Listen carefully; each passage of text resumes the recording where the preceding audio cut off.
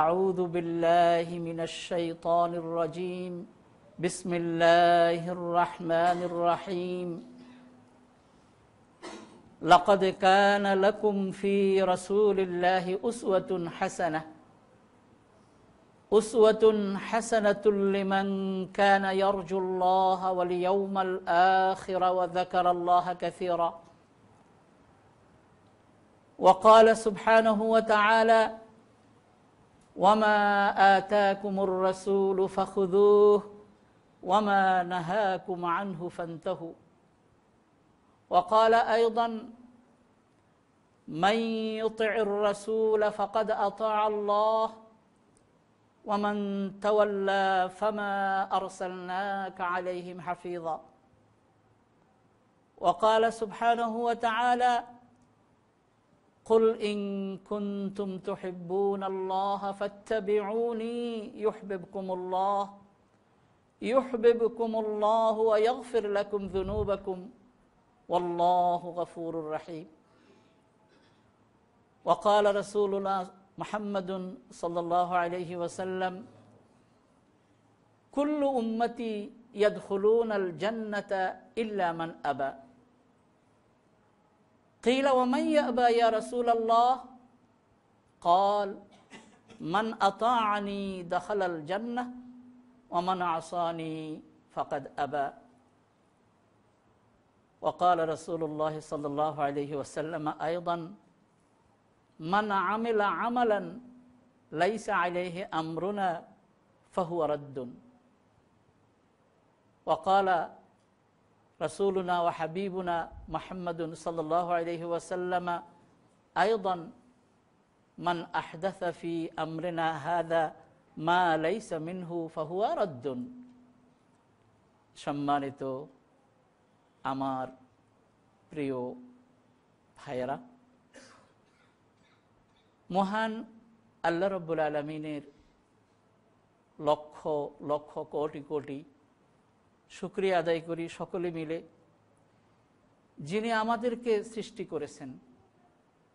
তার সৃষ্টিকুলের মধ্যে তিনি আমাদেরকে, মানুষদেরকে শ্রেষ্ঠ বানিয়েছেন, নিজের হাতে সৃষ্টি করেছেন, সুন্দর কাঠামোতে, সুন্দর অবয়বে, সুন্দর চেহারা দিয়ে সৃষ্টি করেছেন।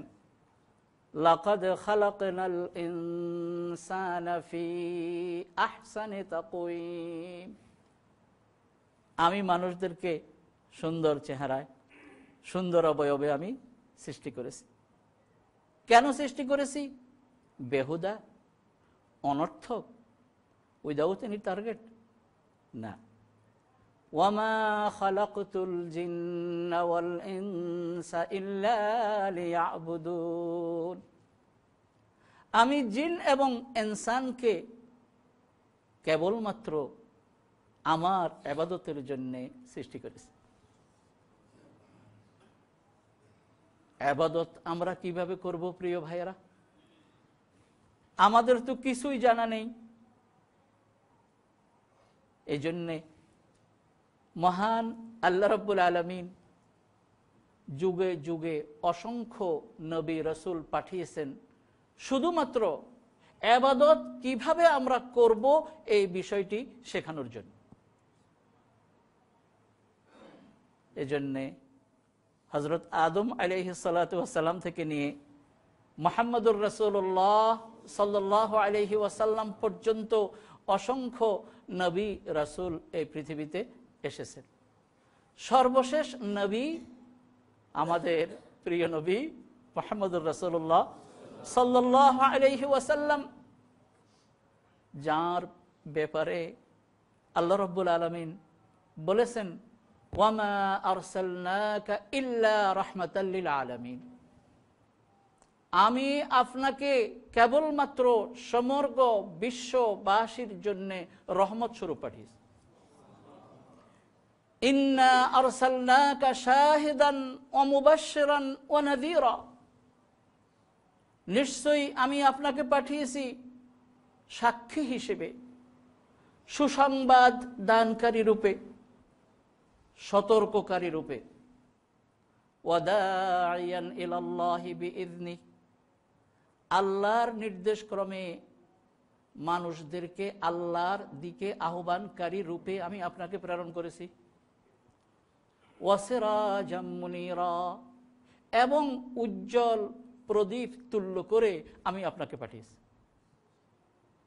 এ থেকে আমরা বুঝতে পেরেছি যে প্রিয় নবীর ডিউটি কি ছিল, প্রিয় নবীর দায়িত্ব কি ছিল, এটা আমরা এখান থেকে বুঝেছি। এরপর আল্লাহ রাব্বুল আলামিন আরেক জায়গায় বলেন, ওয়ামা ইয়ানতিকু আনিল হাওয়া ইন হুয়া ইল্লা ওয়াহয়ুন ইউহা, তিনি মন গড়া কোনো কথা বলেন না, কেবলমাত্র তার নিকটে আমার পক্ষ থেকে যে ওহী প্রেরণ করা হয় শুধু তিনি তাই বলেন। এ থেকে আমরা বুঝলাম প্রিয় নবীর কথাবার্তা, উঠা বসা, চলা ফেরা, খাওয়া দাওয়া, এভরিথিং সব মহান প্রভুর পক্ষ থেকে আদিষ্ট হয়ে কেবল তিনি করেন। কি কথা কি এটা নয়? এই জন্যে আজকে আমি আমার খুতবার শুরুতে কোরআনে কারিমের যে আয়াতগুলো আপনাদের সামনে নিয়ে এসেছি, এগুলোর মধ্যে আল্লাহ রাব্বুল আলামিন প্রিয় নবী মুহাম্মদুর রাসূলুল্লাহ সাল্লাল্লাহু আলাইহি ওয়াসাল্লাম, তাকে যে তিনি কি উদ্দেশ্যে পাঠিয়েছেন এবং তার মর্যাদা এবং তার সম্মান কতটুকু এবং তাকে নিয়ে আমাদের কি করণীয় এবং তার প্রতি আমাদের ভালোবাসা কেমন হওয়া উচিত, এই কথাগুলো আয়াতে কারিমের মধ্যে এসেছে। যেহেতু তিনি মন গড়া কিছু বলেন না, সূরাতুন নাজমের মধ্যে এসেছে, যা বলেন আল্লাহর পক্ষ থেকে ওহী প্রাপ্ত হয়েই বলেন। সেই প্রিয় নবী আল্লাহর পক্ষ থেকে যে দায়িত্ব পেয়েছেন তার সম্পর্কে আল্লাহ বলেছেন, লাকাদ কানা লাকুম ফি রাসূলিল্লাহি উসওয়াতুন হাসানাহ, নিশ্চয়ই তোমাদের জন্য রাসূল সাল্লাল্লাহু আলাইহি ওয়াসাল্লামের জীবনেই রয়েছে সর্বোত্তম আদর্শ। আমি যদি আপনাদেরকে প্রশ্ন করি, আপনারা কি আপনাদের জীবন চলার পথে সব ক্ষেত্রে উত্তম আদর্শ যেটি সেটি গ্রহণ করতে চান? তাহলে অবশ্যই আপনারা বলবেন চাই। যদি চান তাহলে আল্লাহ রাব্বুল আলামিন নিজেই বলে দিয়েছেন সূরাতুল আহজাবের মধ্যে, তোমাদের জন্য প্রিয় নবীর জীবনে রয়েছে সর্বোত্তম আদর্শ। এক্ষেত্রে কি বিশেষ বিশেষ ক্ষেত্রে শুধু আদর্শ, আবার বিশেষ বিশেষ ক্ষেত্রে নয়? ব্যাপারটা কি এমন? সকল ক্ষেত্রে। আপনি কিভাবে সালাত আদায় করবেন, আপনি কিভাবে যাকাত দেবেন, আপনি কিভাবে হজ করবেন, এক কথায় আপনি কিভাবে আপনার জীবন পরিচালনা করবেন, ব্যক্তিগত জীবন, সামাজিক জীবন, পারিবারিক জীবন, রাষ্ট্রীয় জীবন, আপনার অর্থনৈতিক কর্মকাণ্ড হইতে শুরু করে এভরিথিং, এর মধ্যে সর্বোত্তম আদর্শটা কার আদর্শ? এটা কি অন্য কারো কথা নাকি মহান প্রভুর কথা? এবং সেই মুহাম্মদুর রাসূলুল্লাহ সাল্লাল্লাহু আলাইহি ওয়াসাল্লামের চরিত্র সম্পর্কে 29 পারায় কোরআনে কারীমের সূরাতু নুন ওয়াল কলমের মধ্যে আল্লাহ রাব্বুল আলামিন বলেছেন, ওয়া ইন্নাকা লাআলা খুলুকিন আযীম, নিশ্চয়ই আপনি মহান চরিত্রের উপরে অধিষ্ঠ আছেন। অতএব একজন মানুষ সে যদি দুনিয়া এবং আখিরাতে সফল হতে চায়, আর নিশ্চয়ই আমরা প্রত্যেকে দুনিয়া এবং আখিরাতে সফল হতে চাই কি চাই না? যদি চাই তাহলে প্রিয় নবী মুহাম্মদুর রাসূলুল্লাহ সাল্লাল্লাহু আলাইহি ওয়াসাল্লামকে সকল ক্ষেত্রে ফলো করা ছাড়া, অনুসরণ করা ছাড়া এটা সম্ভব নয়। কোরআনে কারিমের আয়াতগুলো শুনেন, মান ইউতিউর রাসূল ফাকাদ আতা আল্লাহ, যে ব্যক্তি রাসূলের আনুগত্য করলো সেই আল্লাহর আনুগত্য করলো। ওয়ামান তাওয়াল্লা, আর যে মুখ ফিরিয়ে নিল, ফামা আরসালনাকা আলাইহিম হাফিযা, হে রাসূল আমি আপনাকে এই জন্য প্রেরণ করি নাই যে এমন ব্যক্তিকেও আপনি হেফাজত করবেন, রক্ষা করবেন, জি না। প্রিয় উপস্থিতি, স্পষ্ট হয়ে গেছে সূরাতুন নিসার আয়াত। আমি যদি রাসূলের আনুগত্য করি তাহলে আল্লাহর আনুগত্য হবে, নইলে হবে না। অর্থ তো এটাই দাঁড়ালো যে রাসূলের আনুগত্য করলো সে আল্লাহর আনুগত্য করলো। তাহলে আমি এভাবে বলতে পারি যে রাসূলের আনুগত্য করলো না সে আল্লাহরও আনুগত্য। আরেক জায়গায় বলেছেন সূরাতুন নূরে 18 পারায়, ওয়া ইন তুতিউহু তাহতাদু, তোমরা যদি রাসূলের আনুগত্য করো তাহলেই সঠিক পথ পাবে। ওয়ামা আলার রাসূল ইল্লাল বালাগুল মুবিন, রাসূলের উপর দায়িত্ব তো হলো স্পষ্ট করে পৌঁছিয়ে দেয়া। আরেক জায়গায় বলেছেন, ওয়ামা আতাকুমুর রাসূলু ফাখুযুহু ওয়ামা নাহাকুম আনহু ফান্তাহু, রাসূল যেটা দিয়েছেন সেটাকে তোমরা গ্রহণ করো, আঁকড়ে ধরো, আর ওমা নাহাকুম আনহু, রাসূল যেটা থেকে তোমাদেরকে নিষেধ করেছেন ফান্তাহু, তা থেকে বিরত থাকো। তাহলে বোঝা গেল যেটা করব রাসূল যেটা নির্দেশ দিয়েছেন সেটা, যেটা ছাড়বো রাসূল যেটা ছাড়তে বলেছেন সেটা। এগুলো সব কোরআনের কথা। প্রিয় নবীর পক্ষ থেকে যদি কোনো ফয়সালা আসে তাহলে কেউ যদি এটাকে অপছন্দ করে তাহলে সে ঈমানদার থাকতে পারে।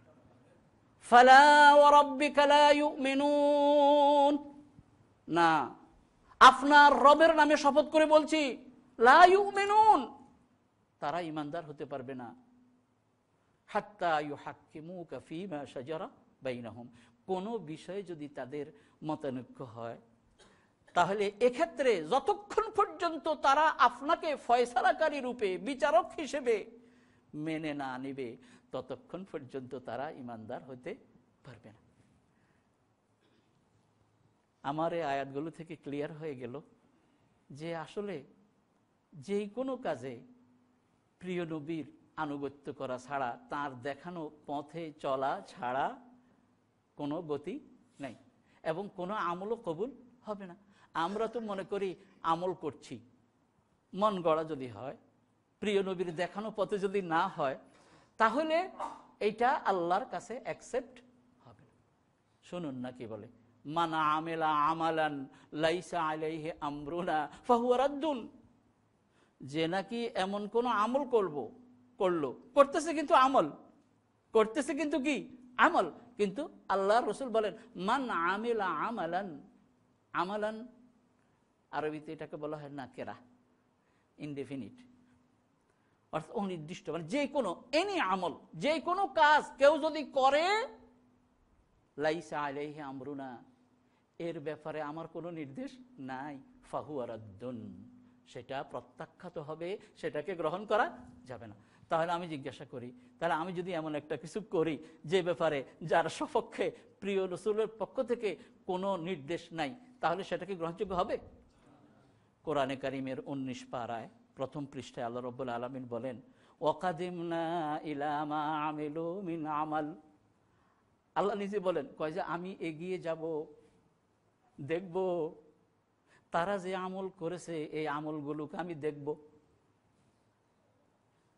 অতঃপর ফাজআলনাহু হাবাআম মানসুরা, অতঃপর আমি এই আমলগুলোকে একবারে বিক্ষিপ্ত বালুর মতো ছড়িয়ে দেব, অর্থাৎ এর কোনো সওয়াব তারা পাবে না। আমার প্রিয় ভাইয়েরা, এই আয়াত থেকে বোঝা গেল লোকেরা আমল করবে কিন্তু এমনও আমল থাকবে যেটা আল্লাহ পাকের কাছে কোনো সওয়াব পাওয়া যাবে না। তাহলে কোন আমল করলে আল্লাহর নিকট আমরা সওয়াব পাবো? সেটা হলো ওই আমল যেই আমল করার জন্যে আল্লাহ রব্বুল আলামিনের পক্ষ থেকে আদিষ্ট হয়ে প্রিয় নবী করেছেন, করার জন্যে বলেছেন। আপনারা কি এই ব্যাপারে আমার সাথে একমত? না, না, নইলে হবে না। এরপরে আসেন, এই যে মানুষটা প্রিয় নবী মুহাম্মদুর রাসূলুল্লাহ সাল্লাল্লাহু আলাইহি ওয়াসাল্লাম, তাকে আমার জীবনের প্রতিটি ক্ষেত্রে অনুসরণ করতে হবে। একজনকে অনুসরণ করতে হলে তাকে পছন্দ করতে হয় আগে। আজকে যে আমি আপনাদের সামনে এখানে কথা বলছি, আগে থেকেই যদি আপনাদের মনে আমার প্রতি অন্তত অনুরাগ যদি না থাকে, একটু পছন্দের মতো একটা অনুভূতি যদি না থাকে, তাহলে আমি যেটাই বলবো আপনারা বলবেন বলেছেন ঠিক আছে। কিন্তু যখন একটা অনুভূতি আমার প্রতি দরদের যখন কাজ করবে, তখন আমি যেটাই বলবো সেটা আপনাদের মনে দাগ কাটতে পারে। তো মুহাম্মদুর রাসূলুল্লাহ সাল্লাল্লাহু আলাইহি ওয়াসাল্লাম, যার সম্পর্কে একটু আগে আমি বলেছি যে তিনি মন গড়া কোনো কথা বলেন না, তাহলে পৃথিবীতে সবচেয়ে বেশি মানুষদের মধ্যে নির্ভরযোগ্য তো তিনিই, নাকি? তাকে ভালোবাসতে হবে। তাকে ভালোবাসা ঈমানের অবিচ্ছেদ্য অংশ। আল্লাহ রাসূল বলেন, লা ইউমিনু আহাদুকুম হাত্তা আকুনা আহাব্বা ইলাইহি মিন ওয়ালিদিহি ওয়া ওয়ালাদিহি ওয়ান নাসি আজমাইন। তোমাদের কেউই প্রকৃত ঈমানদার, পরিপূর্ণ ঈমানদার হতে পারবে না হাত্তা আকুনা, যতক্ষণ না আমি হই তার নিকট, তার পিতা, তার সন্তান সন্ততি এবং দুনিয়ার সমস্ত মানুষের চেয়ে আমি যতক্ষণ পর্যন্ত তার কাছে সবচেয়ে প্রিয় না হব, ততক্ষণ পর্যন্ত সে পাক্কা ঈমানদার হতে পারবে না। হাদিসে আসছে, একবার ওমর রাদিয়াল্লাহু তাআলা আনহু প্রিয় নবীর পাশাপাশি এভাবে হাঁটতেছেন, অন্যান্য সাহাবারাও রয়েছে, কিন্তু রাসূলের একেবারে পাশে ওমর রাদিয়াল্লাহু তাআলা আনহু। মনের ভিতরে ওমরের একটুখানি খুশি, আনন্দ এবং গৌরবও বলতে পারি আসছে যে আমি এখন রাসূলের পাশাপাশি চলছি আর বাকিরা পেছনে রয়েছে। ওমর বললেন, ইয়া রাসূলুল্লাহ, আমি আপনাকে আমার প্রাণ ছাড়া বাকি সবকিছুর চেয়ে বেশি ভালোবাসি। ওমর রাদিয়াল্লাহু তাআলা আনহু, দ্বিতীয় খলিফা, কি বলছেন? আমি আপনাকে আমার প্রাণ, নিঃসন্দেহে এটা আমার কাছে বেশি প্রিয়, এটা ছাড়া বাকি সবকিছুর চেয়ে আপনি আমার কাছে বেশি প্রিয়। রাসূল আকরাম সাল্লাল্লাহু আলাইহি ওয়াসাল্লাম বললেন, no, it is not enough. এটা যথেষ্ট নয় ওমর, আমি তোমার নিকট তোমার প্রাণের চেয়েও বেশি প্রিয় হইতে হবে। এই কথা বলার পরে ওমর কি করেছেন? একটুখানি সময় নিয়েছেন। অর্থাৎ এ সময় নেওয়ার মানে কি আমার প্রিয় ভাইয়েরা? অর্থাৎ নিজের মনকে এখন সেভাবে তিনি প্রস্তুত করেছেন। হ্যাঁ, রাসূল যেহেতু বলেছেন সবার চেয়ে প্রিয় রাসূল আমার কাছে হবে আমার প্রাণের চেয়েও, নিজের মনকে সেইভাবে তৈরি করে এবারে ওমর রাদিয়াল্লাহু তাআলা আনহু বললেন, নাম ইয়া রাসূলুল্লাহ, হে রাসূলুল্লাহ, হ্যাঁ, এখন আমি বলতে পারি আপনি আমার নিকট আমার প্রাণের চেয়েও প্রিয়। এবারে রাসূল আকরাম সাল্লাল্লাহু আলাইহি ওয়াসাল্লাম বলেন, আল আনা ইয়া ওমর, ইয়েস, এখন হয়েছে। তাহলে প্রিয় নবী মুহাম্মদুর রাসূলুল্লাহ সাল্লাল্লাহু আলাইহি ওয়াসাল্লাম, তিনি হবেন আমাদের কাছে সবচেয়ে বেশি প্রিয়। এবং এই সবচেয়ে বেশি যে তিনি প্রিয়, এটা হওয়ার জন্য আমাদেরকে কি করতে হবে? আচ্ছা বলুন তো, আপনার স্ত্রী বা আমার স্ত্রী, আমারটার কথাই বলি, যদি শুধু বলে আই লাভ ইউ, আমি আপনাকে ভালোবাসি, আমি আপনাকে ভালোবাসি, উঠতে বসতে শুধু এটা বলে, কিন্তু দুপুরের সময় যখন আমি অফিস থেকে আসলাম ক্ষুধার্ত অবস্থায়, এখন তো আমার প্রয়োজন খাবার, এখন যদি উনি খাবার বা আরো অন্যান্য প্রাসঙ্গিক যেগুলো প্রয়োজন এগুলো না করে বললো I like you, I love you, আচ্ছা আপনারা বলুন, এখন কি এটা কি এই জায়গায় ভালোবাসার পরিচয়? বরং এক্ষেত্রে আরো অন্যান্য ভালোবাসার হিসাবে, দলিল হিসাবে আরো যেগুলো দরকার ছিল, এগুলো হলে পরেই তো সত্যিকার অর্থে ভালোবাসার কথাটা প্রমাণিত হবে, নাকি? সেই কথা প্রিয় নবীর রেখে যাওয়া এই জীবন আদর্শের সবগুলো যদি আমরা আমাদের জীবনে বাস্তবায়ন করি, তাহলেই কেবলমাত্র প্রিয় নবীর প্রতি ভালোবাসা দাবিতে আমরা সত্যবাদী হব।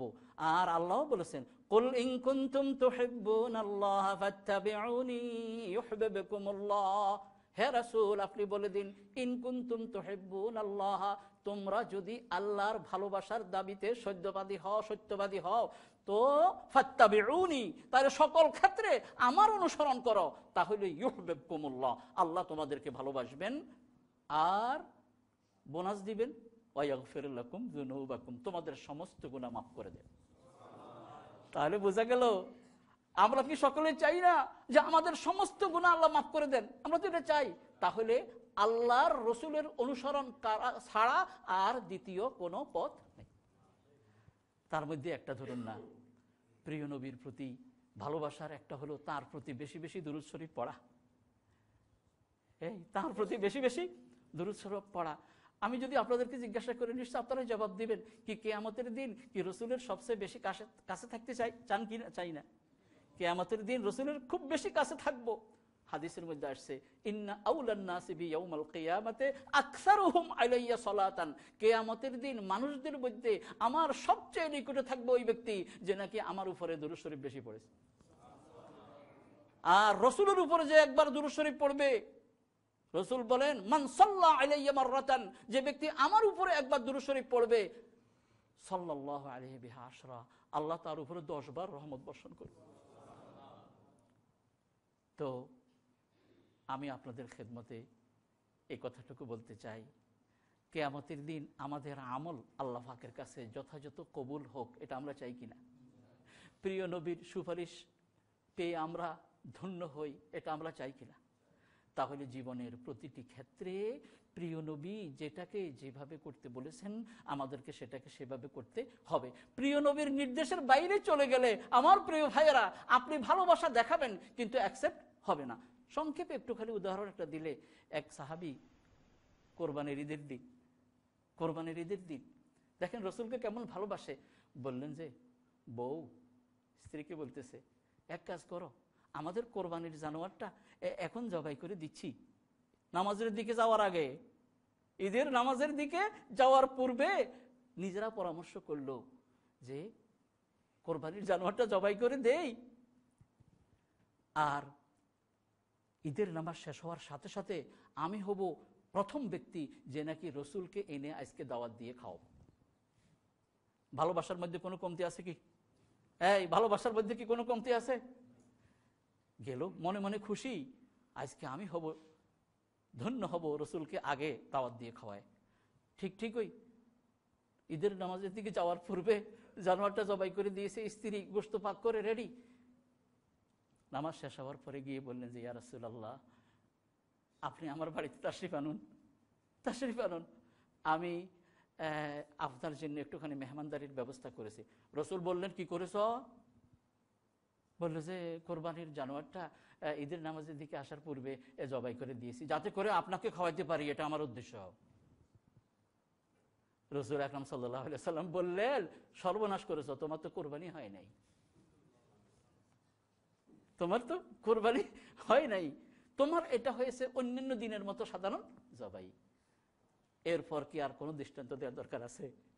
অর্থাৎ প্রতিটি আমল বেছে বেছে, দেখে দেখে, জেনে জেনে, চিনে আমাকে অ্যাকুরেট রাসূল আকরাম সাল্লাল্লাহু আলাইহি ওয়াসাল্লামের দেখানো পথে করতে হবে। আমরা কি সকলে রাজি আছি?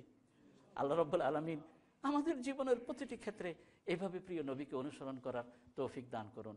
আকুলু কাওলি হাযা ওয়া আস্তাগফিরুল্লাহ লি ওয়া লাকুম ওয়া লিসাইরিল মুসলিমিনা মিন কুল্লি যামব ফাস্তাগফিরু ইন্নাহু হুয়াল গফুরুর রাহিম।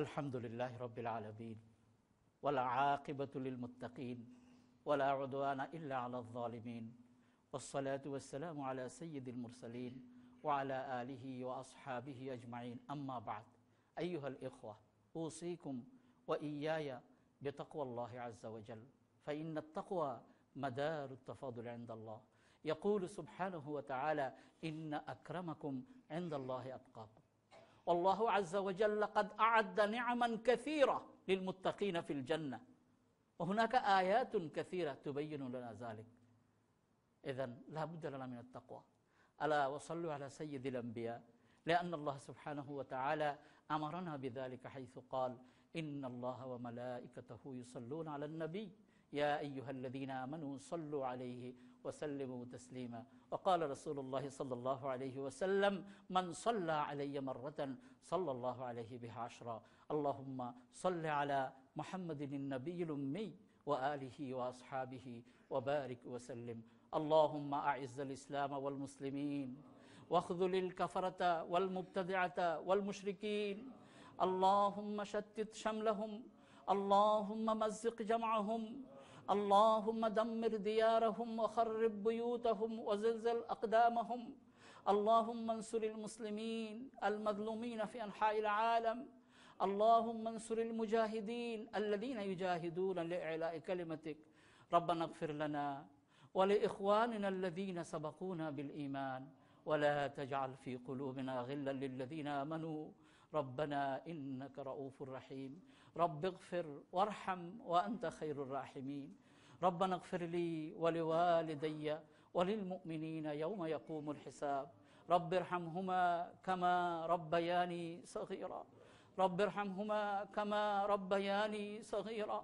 رب ارحمهما كما ربياني صغيرا رب اجعلني مقيم الصلاة ومن ذريتي ربنا وتقبل دعاء ربنا أفرغ علينا صبرا وتوفنا مسلمين ربنا تقبل منا صلاتنا وصيامنا وقيامنا وطاعاتنا وزكواتنا وجميع أعمالنا إنك أنت التواب الرحيم تقبل منا إنك أنت السميع العليم إن الله وملائكته يصلون على النبي يا أيها الذين آمنوا صلوا عليه وسلموا تسليما إن الله يأمركم بالعدل والإحسان وإيتاء ذي القربى وينهى عن الفحشاء والمنكر والبغي يعظكم لعلكم تذكرون فاذكروا الله يذكركم ودعوه يستجب لكم ولذكر الله تعالى أعلى وأولى وأعز وأجل وأهم وأتم وأكبر